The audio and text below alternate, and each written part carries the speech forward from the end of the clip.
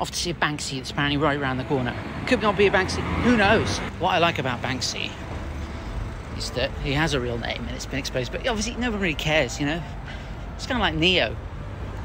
It's why bother when it's cool a name called Neo? Why bother as referring to it? Anyway.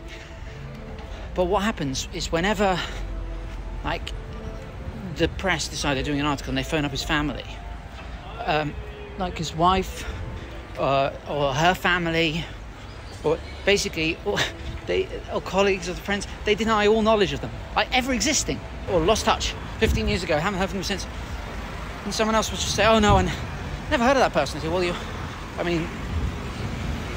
on the record, you were in a company with her for like 10 years. And yeah, do you recall something?